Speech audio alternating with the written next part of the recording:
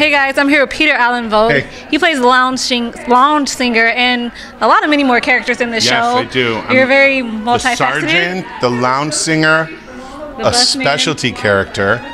Pete, that's the name of the guy on the bus. Oh, that's his name. He has a name. And waiter, and then Big Tony. Oh, the tattoo guy.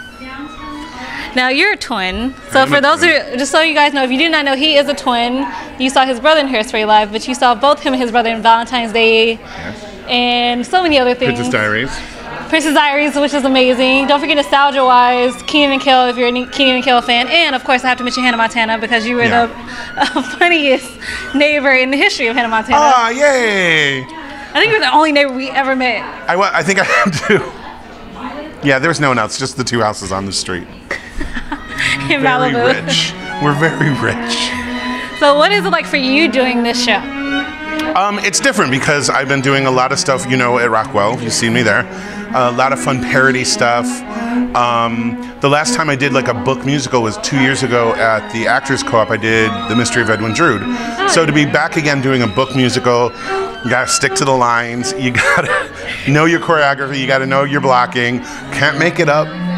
It's fun. It brings you back to where you started from because I started doing musicals and singing and all that sort of stuff. So it's been great. And the group, honestly, has been amazing. Everybody's great. Everybody's so fun to work with. The After Hours Theater Company people are the nicest people I've ever dealt with. And I'm not just saying that because they're in the room. So was it hard for you not to improv because you have been doing a lot of Rockwell shows and Prospect Theater shows? And was it hard, like, so you had to rein yourself back in a little bit? It's not hard to do it. It's just when you do a lot of improv, you just keep thinking like, oh, I could do it this way, I could do it that way.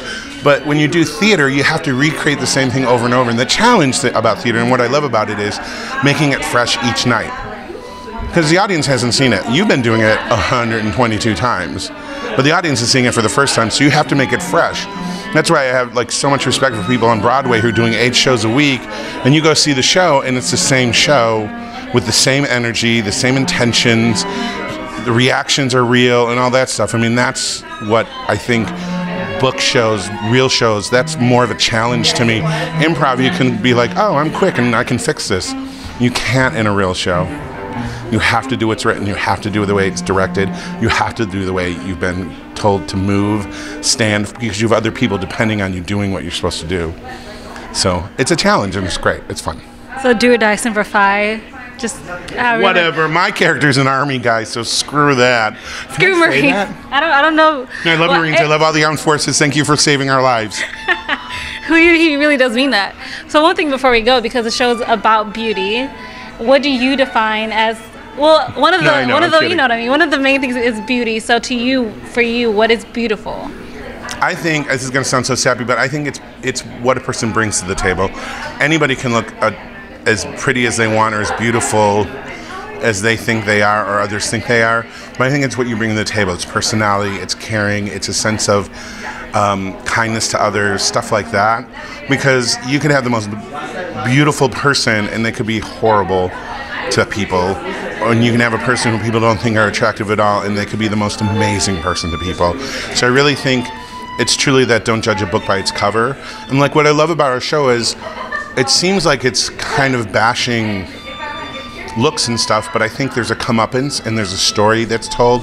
And in the end, the girl that's supposedly the ugly girl really turns out to be the beautiful swan at the end.